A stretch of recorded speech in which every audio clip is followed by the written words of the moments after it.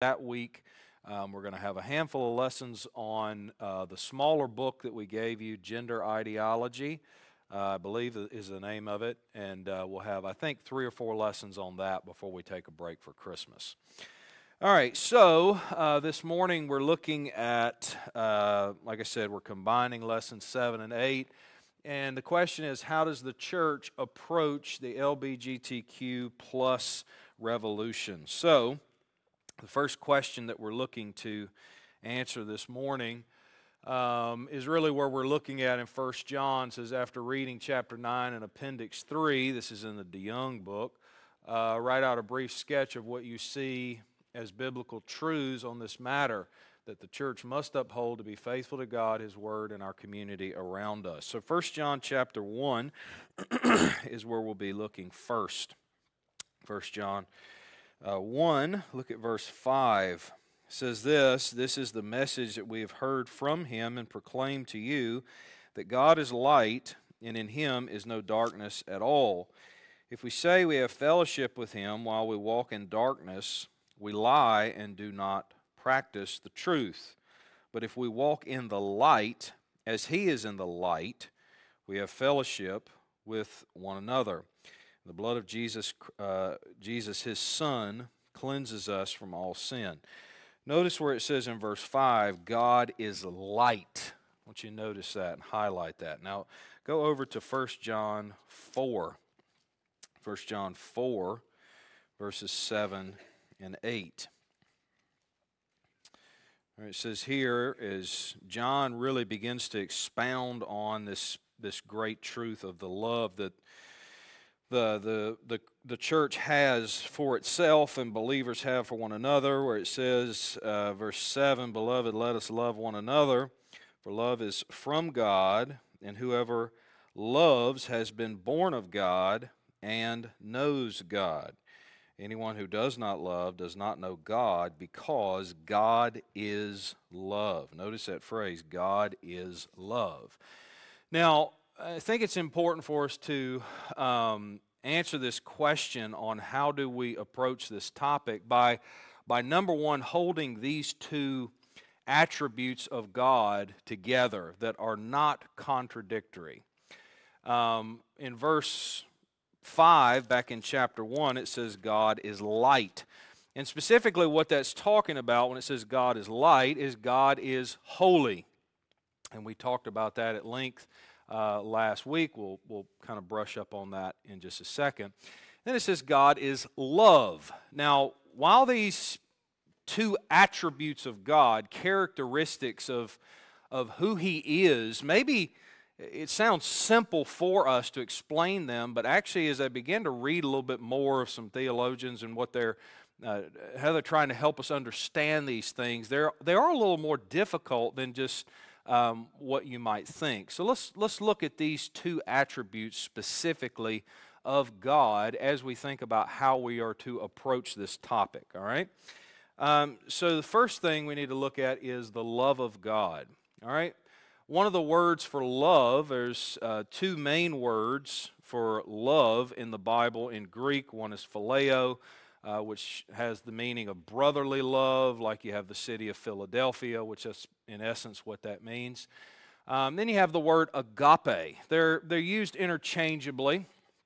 Sometimes preachers make a big deal about the differences there, but recent studies have shown it's not that different. But the idea of the word agape means to have a warm regard for and interest in another. It can be translated as cherish, have affection for, or to love. 1 John 4, verse 8 and verse 16 says, God is love. God is love. Now, one thing people try to make a strong point on that are talking about this is that does not mean that love is God, but rather that God is love. One person says it like this: God is love does not equal love is God, a form of pantheistic thinking, any more than grass is green means that green is grass. Love does not define God, but God does define love. All right?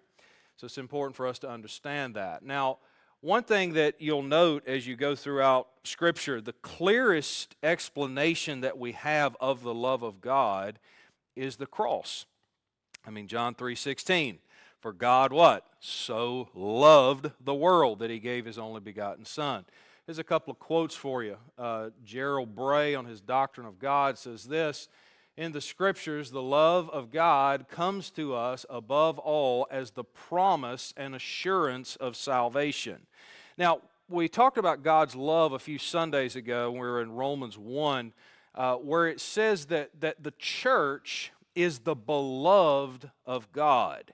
And we tried to make the distinction there that yes, there is a general concern that God has for all people. There is a general universal love and compassion that God has for all people. He certainly desires the flourishing of all humanity, and yet we distinguish the love that God has for His people. There is a distinct difference in the way that God loves, and we see that clearly in the cross of Christ.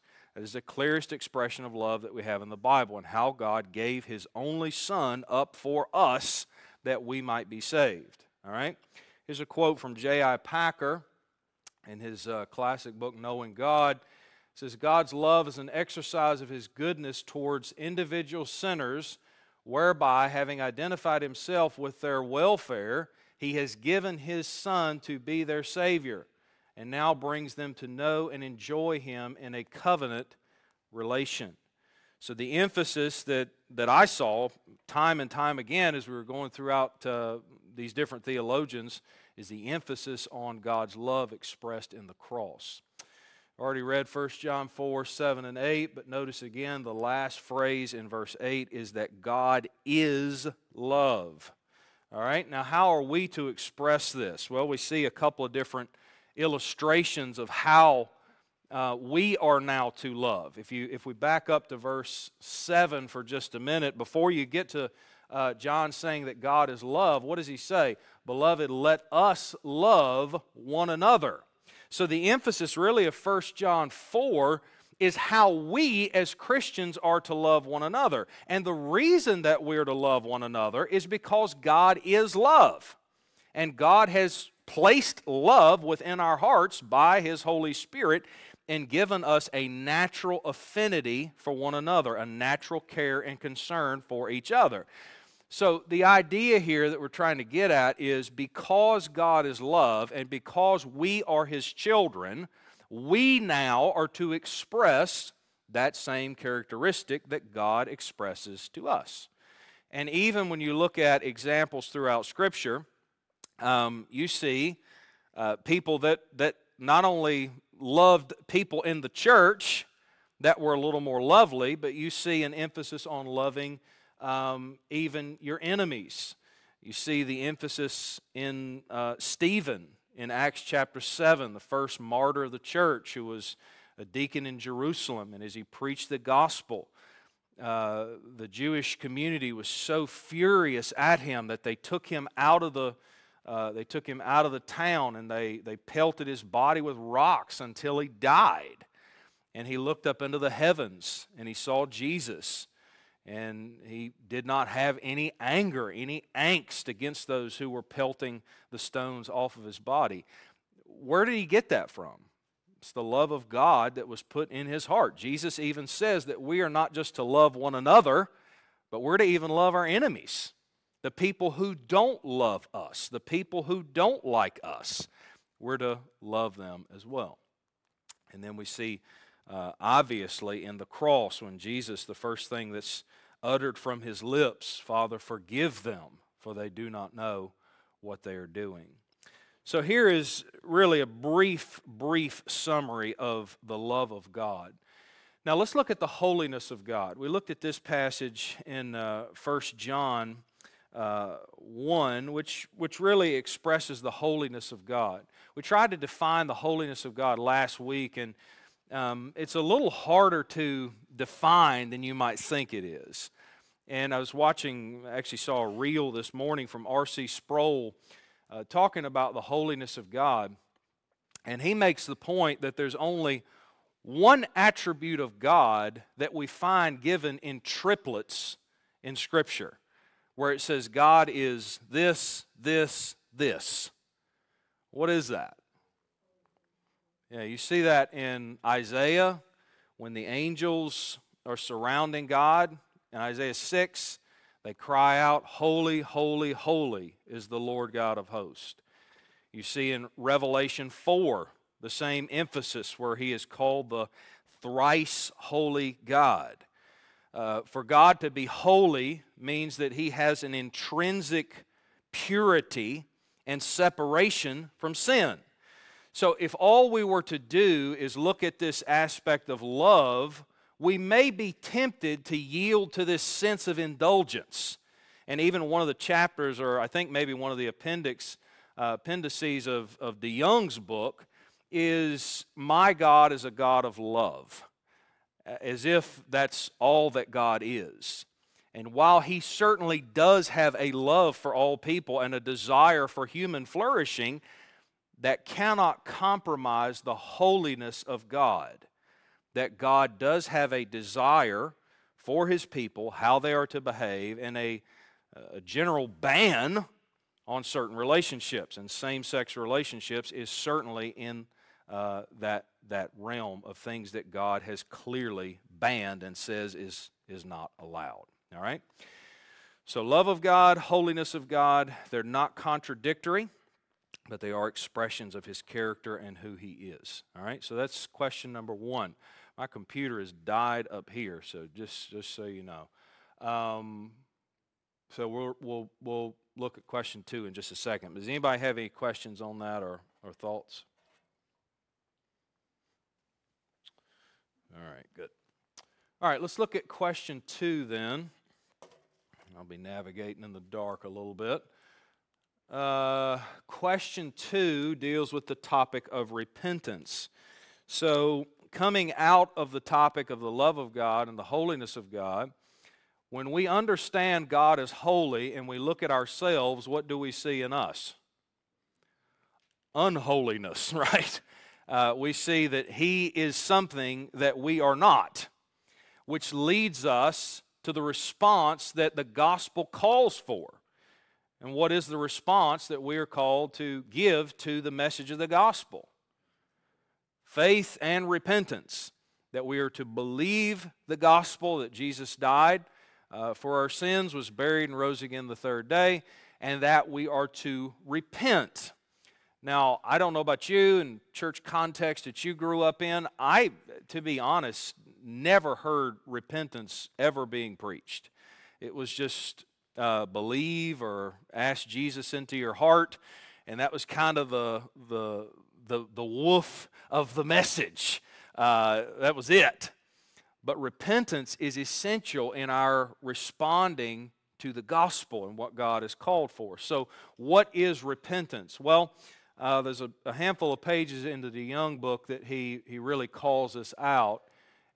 So ask the question here on pages 98 to 100. He lays out a brief overview of the doctrine of repentance. Explain what you understand repentance is and is not. All right, before we get into that, does anybody want to just take a wild shot in the dark here? What is repentance and what is repentance not? Yeah.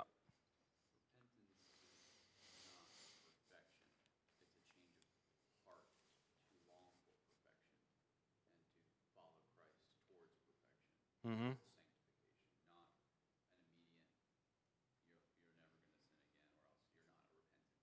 Mm-hmm.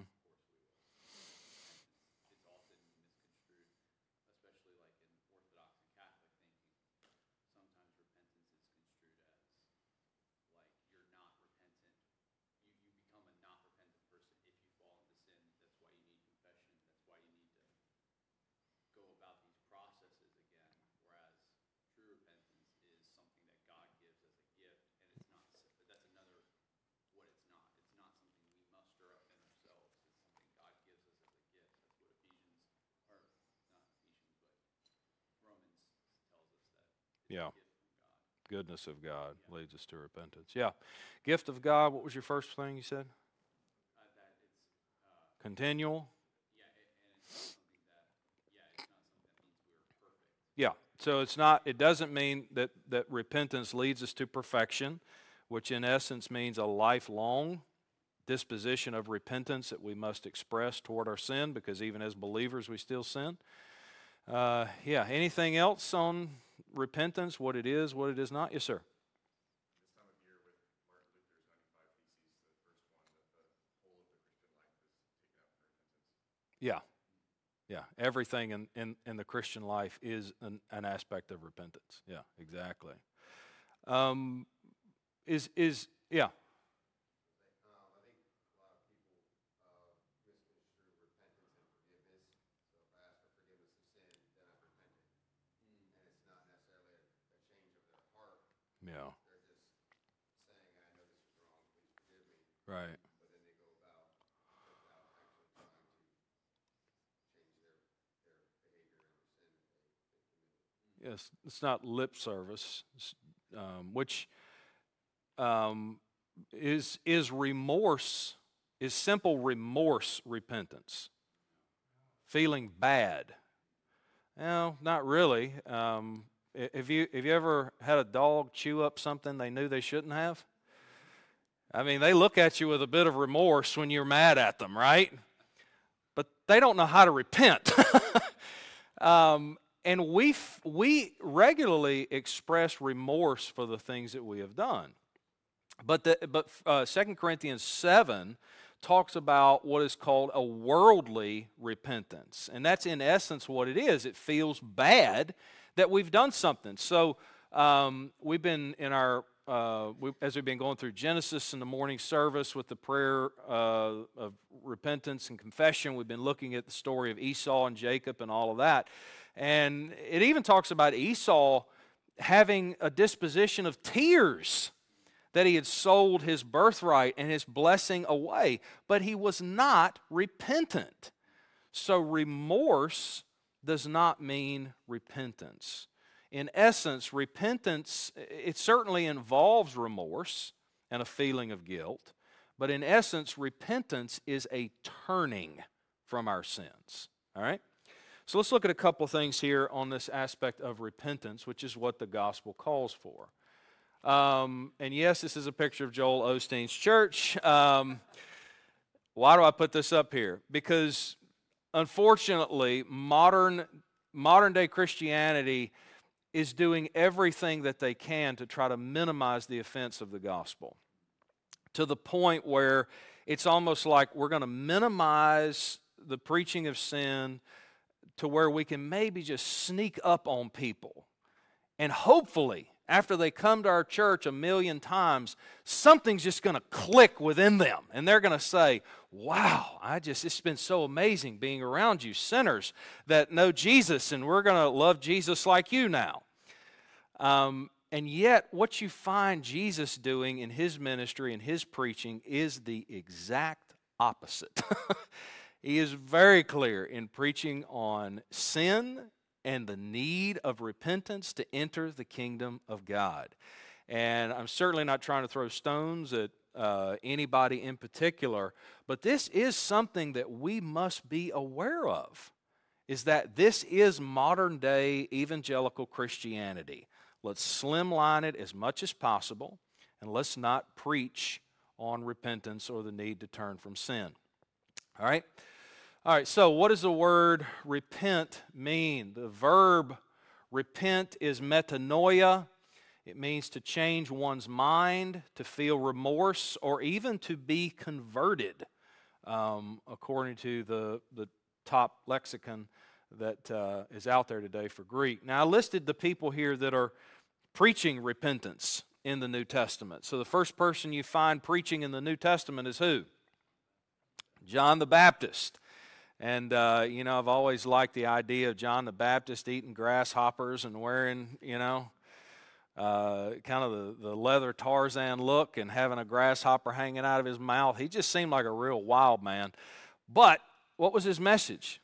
It was repent, for the kingdom of heaven is at hand. In other words, turn from your sin. Jesus is coming.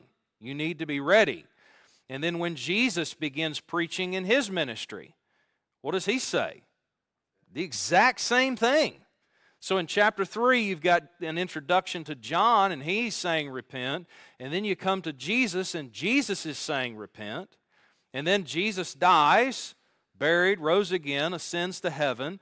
The Spirit comes in Acts chapter 2, and Peter begins to preach. And what is his message? It's repent. And then you've got Paul, and what Paul preaches in Acts chapter 20. What does he say? Repent toward God, repentance toward God, and faith in our Lord Jesus Christ is necessary to enter the kingdom of God. So what is the clear emphasis of New Testament preaching? Repentance is essential to be a Christian. And here's a few things that DeYoung lists about this, about what repentance would involve. Okay, he lists 3 things, and I imagine there's more that we could have here. But we must change our mind about the following thing. We must change our minds about ourselves. What does culture normally tell us? You're a good person. I just threw up a picture of Joel Osteen a minute ago, and I saw an interview of him years ago. I think he was on CNN, Larry King, and he said people are essentially good in their nature. They just do some bad things. Friends, that is the total opposite of what the Bible says. And as we're going to be looking at Romans 1 today, and I would appreciate your prayers as it is a very heavy passage of Scripture, one of the things that we're going to draw out from that is we are connected to our sin. It is who we are.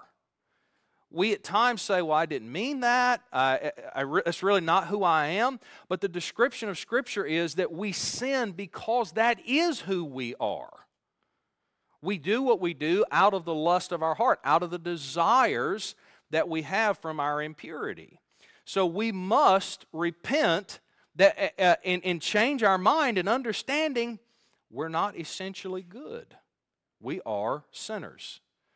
All right, a second thing DeYoung says here, not only do we need to understand we're not good, but we need to be sorry and responsible for our actions.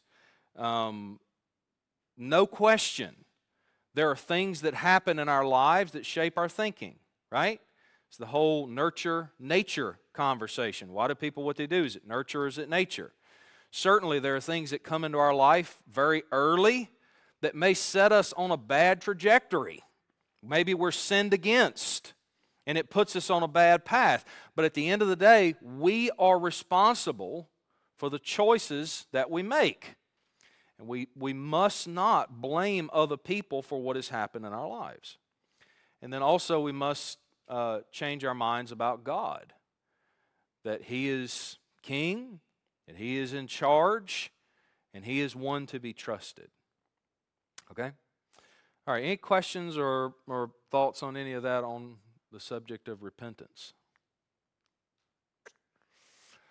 All right, so let's look at question 3 now, and on pages 100 through 102, and evaluate how Paul taught the church of Corinth to deal with sin. There's no question that our modern culture would think this is unloving. Do you think this is an unloving disposition to have, and why? Well, if you know anything about the New Testament, you know the most, how do we say it nicely? The most dysfunctional church that is in the New Testament is the church in Corinth. I mean, it had so many problems. Right out of the gate, Paul starts talking to them about how they're divided and they're split on, well, this person's my favorite preacher, and I only listen to this person, and they're divided about who's the best. They had all this infighting going on. They were suing each other and taking each other to court instead of just trying to reconcile their differences with each other like Christian people should do. What are some other issues they had? The rich in the church were not taking care of the poor, and they were getting drunk at the Lord's Supper. Look, you don't have to be a rocket scientist and a theologian to understand getting drunk at the Lord's Supper is not a good idea, okay? But maybe above all, the worst thing that we see going on in the church of Corinth was their disposition towards sinning members.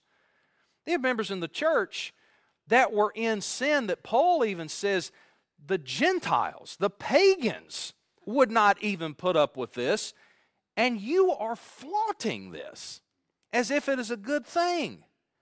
And yet, Paul says very clearly this is not the way you are supposed to be doing. So that's laid out in 1 Corinthians 5. We won't turn there for sake of time, but it is an important passage for you to have kind of stuck in your mind when it comes to this aspect of how the church is to deal with sin.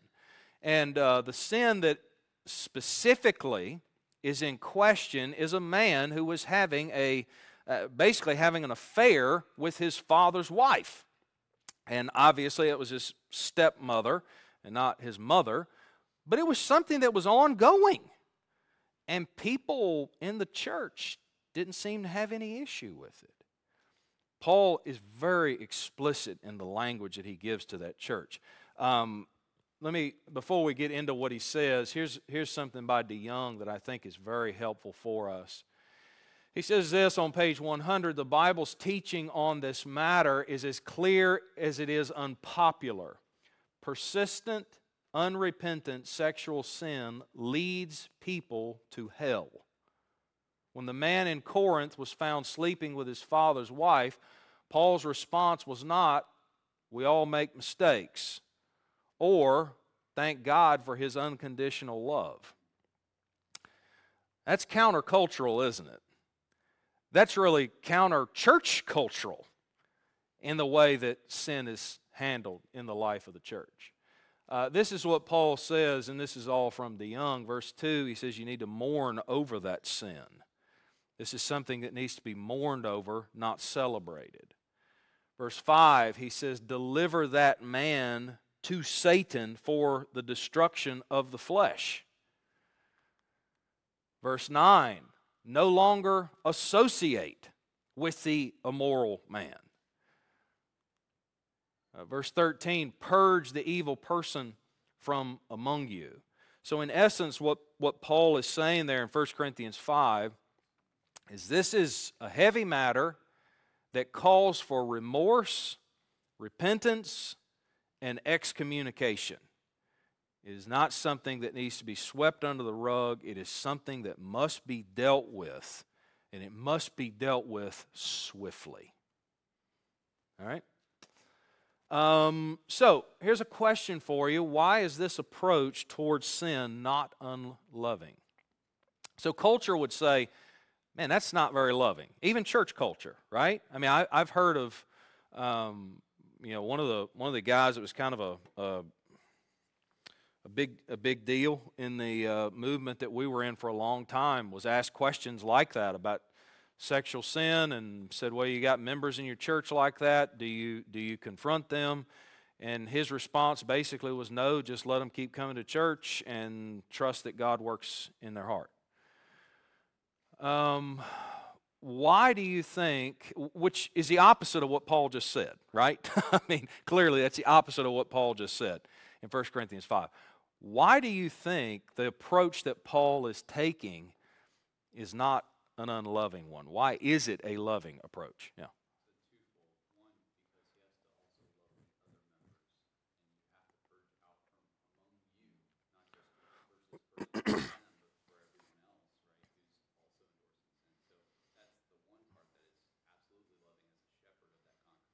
Mm-hmm.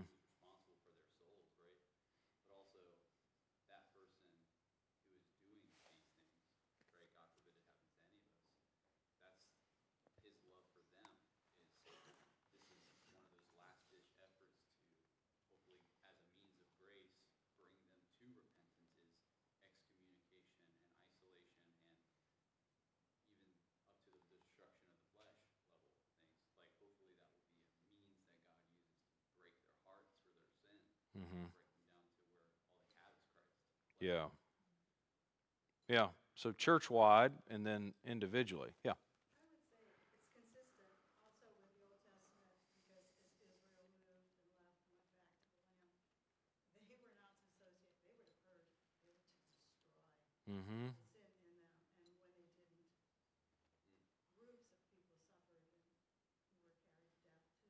Yeah. And this is not any different. Yeah, anytime you see a mixing of idolatry, you always see a compromise. Yeah. Right. Right. Yeah. Anybody else? Yeah. But you preached on last week that the wrath of God is being revealed, and if someone is under God's wrath, and you deny it's God's wrath and somehow prove it, you're disagreeing with God. And Yeah. it's not loving to tell someone that what they're experiencing in their life, the effects of sin, is anything other than God's wrath against that sin. So it's the opposite. We find ourselves disagreeing with God. Exactly. Yeah. Yeah. Yeah. Yeah. Exactly. Yeah, good thoughts. Anybody else? All right, yeah, I really don't have anything to add. I think that's spot on. You know, we cannot try to give people an affirmation when God is not affirming them. And to do that is the most unloving thing that we can possibly do. Because it's not a debate on what, Bible version is best or something like that. You're literally consigning somebody to hell when they think that they are in a good standing before God. This is heavy stuff for sure. All right, so let's look at question 4. And we're not going to get through everything, I don't think, but question 4 is on what do we do with the argument that God has made me this way. So this is pretty much the popular estimation in our culture. And I want to say, parents, if there's ever been a time for us to not only help filter what our kids are seeing from the world, but try to help them process even what is being taught in movies and stuff like that. So, the Frozen deal came out years ago, and I mean, that was kind of before, what was that, like 8 years ago or something? I don't know. But, that was like before everything kind of exploded. And, most of us heard that for the first time, we're like, let it go. It's like, oh, yeah, let's let it go. But that's not the message that this chick is saying. She's basically just saying, hey, be your own person. Whatever your heart tells you to do is what you need to do. Don't let anybody tell you otherwise. And when people say follow your heart, folks, that is the worst possible thing that anybody could ever do. And here's the reason why. 2 verses come to mind. Romans 5:12 talks about how sin ultimately comes from one person. Who is that one person? It's Adam. So we are all, as a human race, dead in sin. We have what's called original sin, meaning that we have thorough corruption within us, and the way that we see the world is through a sinful lens. We desire sinful things. That comes directly from our first parents. So, yeah, following your heart is not a good idea. And then add to that Jeremiah 17:9 that says that the heart is deceitful and desperately wicked. Who can know it? The things that even feel good to us and the things that even feel right to us, if they are contrary to the Word of God and what God says, then we do those things to our own destruction and our own demise. So this argument certainly does not hold up. Here's something by DeYoung talking about the whole God has made me, quote, made me this way. The claim that homosexuality can be tied to fixed hereditary or biological trait cannot be supported by the scientific evidence. Even if biology causes for homosexuality could be isolated, and even if the desires almost always come unbidden, these factors do not remove culpability from the equation. We are all products of nature and nurture.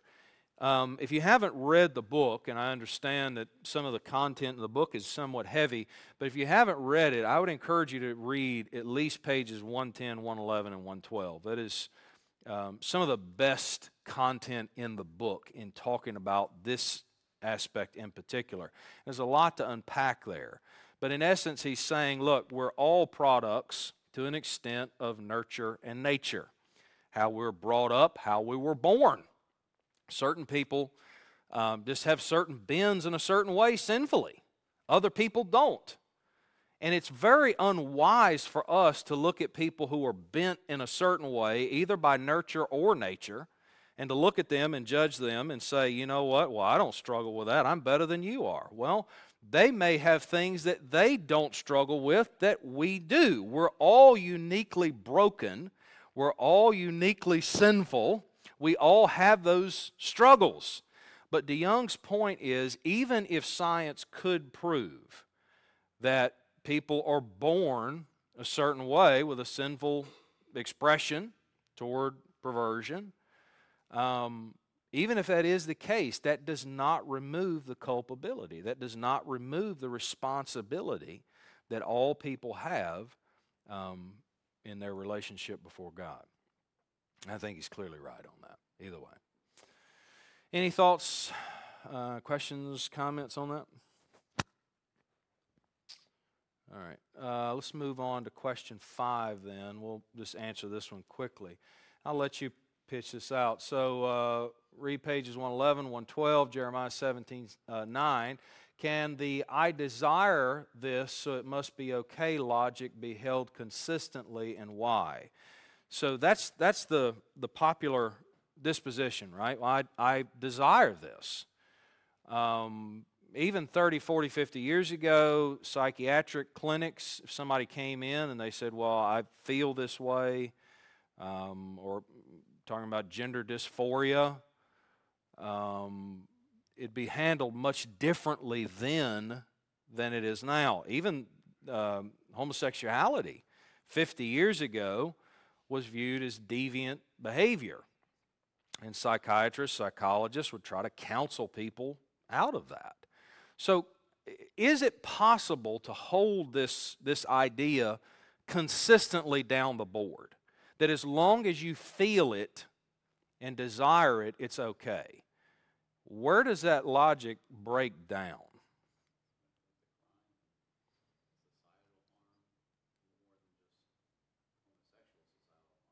Yeah.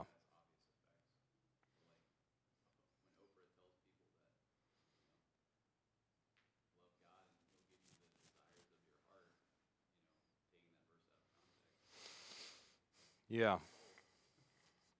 Yeah, for sure. Yeah, it certainly can't be held consistently, because even the world would look at some things and say, this is not acceptable, even if a person desires it. Yeah. Anything else? Yeah. Okay.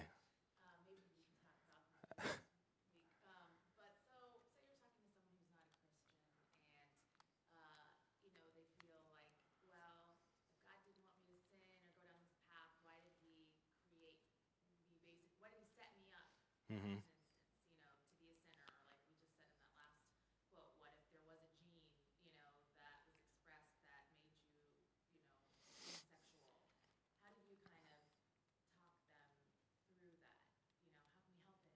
Yeah. Yeah. I think that is probably a good question for Brady in a couple of weeks, as he probably has more experience dealing with that than I would. But I think one thing you could do is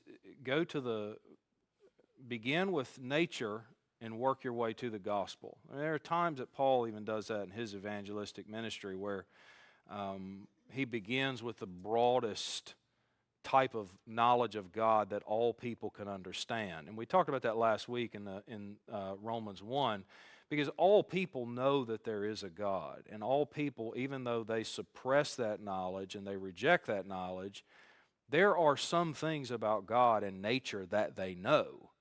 And the reality of nature would show us that men are not naturally to be with men and women are not naturally to be with women. Men and women naturally, biologically, go together. So I think that would be a good avenue to begin in starting off on the broadest ring of the knowledge of God and bring that closer, because the Christian worldview is consistent from beginning to end, and all truth is ultimately God's truth. So, does that make sense? Yeah, that's a very good question. All right, anything else? All right, one last thing. How should we, and this probably could be a lesson in and of itself. So we've talked heavily about repentance and how, excommunication for sinful activity. But now, how does a church come alongside people who are struggling with same-sex attraction?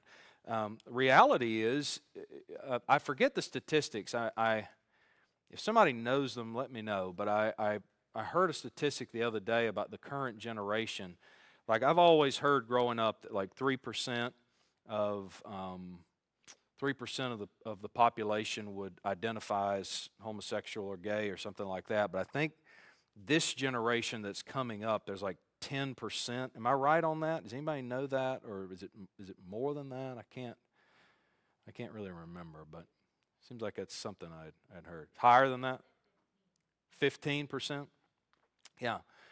So that means that in our own community, 15 out of 100 kids, if that stat is right, 15 out of 100 kids are going to struggle with same-sex attraction, gender dysphoria, something like that.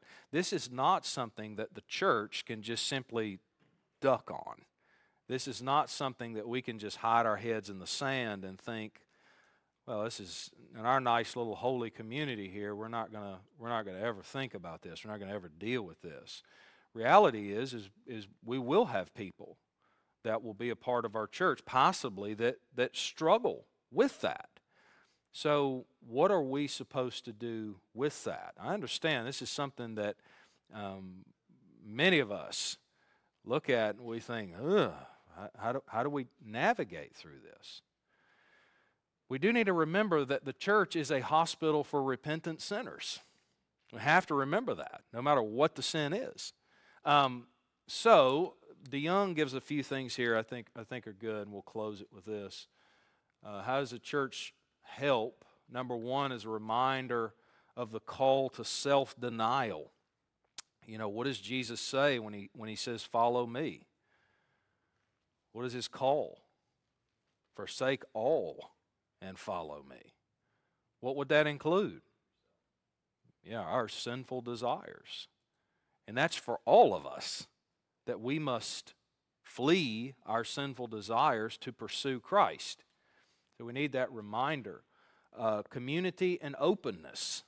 People that are seeking repentance and a relationship with God, if there is a struggle there, they need community. They need people in their life that they can talk to.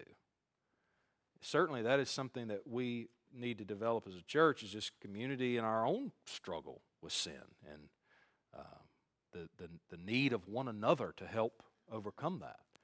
And then the removal of the idolatry of the family. He gives a really good quote here.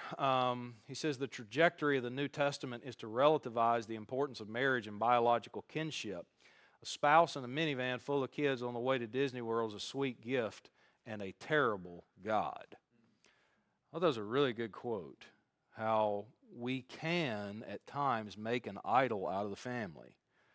And we need to be very, very careful about that. And then he gives the example of Jesus and how Jesus lived a full human life and was not married. Didn't have any children. Never had a physical relationship in that way. But lived a full humanity. Yeah, heavy stuff for sure. Anybody have any thoughts on any of that? Yeah.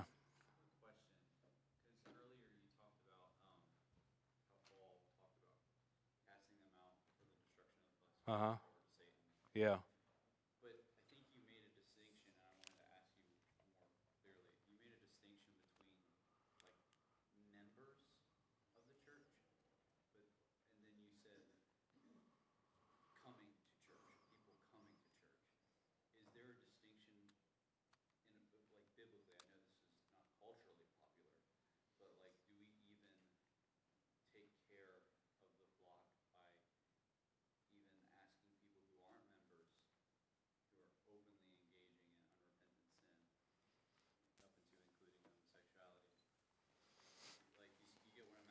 Yeah.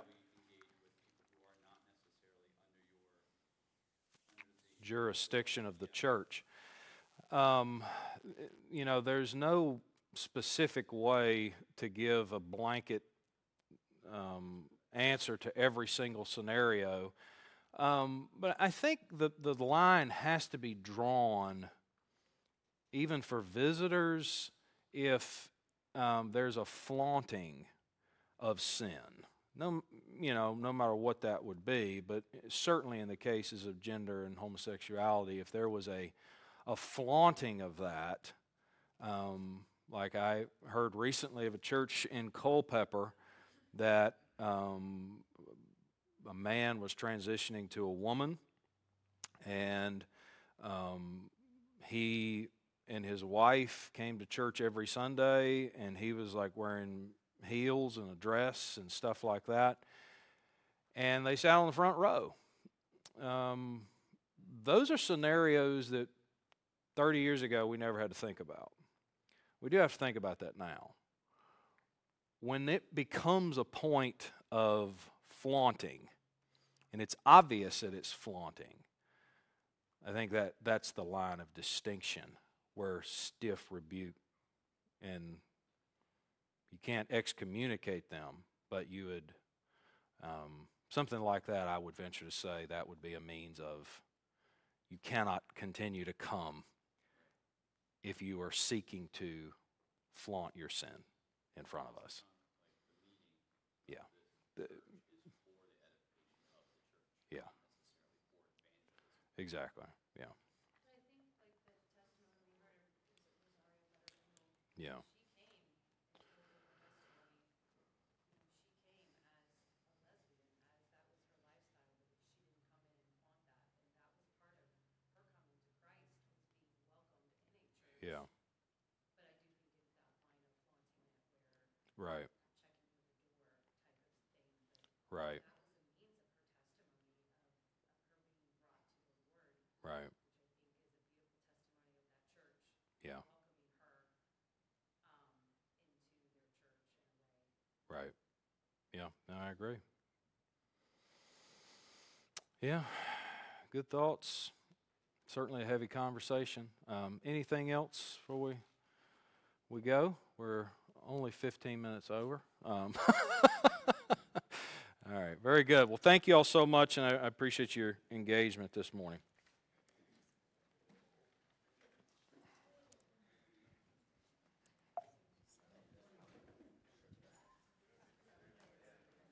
Some sin is just easier to wear than others too, right? You come in